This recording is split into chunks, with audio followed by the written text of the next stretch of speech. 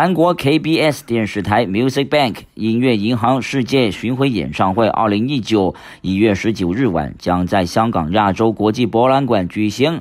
19日凌晨，主持人朴宝剑、男团 FT Island、Seventeen、MONSTA X 以及女团TWICE和歌手Aliee齐齐抵达香港国际机场，为当晚举行的演唱会做准备。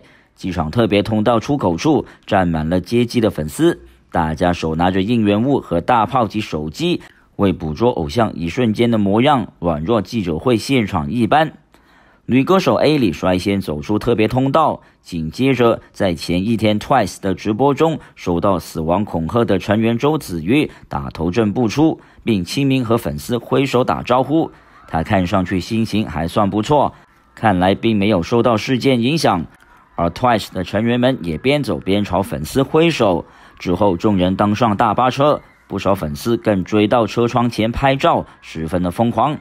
之后人气男星朴宝剑从特别通道走出，戴着眼镜和帽子的他向记者和粉丝群挥手后快速上车。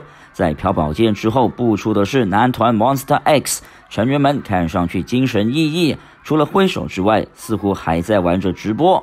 而 FT Island 成员就紧随其后走出，一行人乘大巴车离开。另外，最后一波步出机场通道的是男团 TWICE 和男团 Seventeen。虽然已经是夜深了，但是偶像和粉丝们的热情不减，成员们不忘亲民挥手致意，粉丝们就大声尖叫以表欢迎。而由于 Seventeen 人员众多，成员们和工作人员在排队上车时都花了不少时间。魔方传媒香港报道。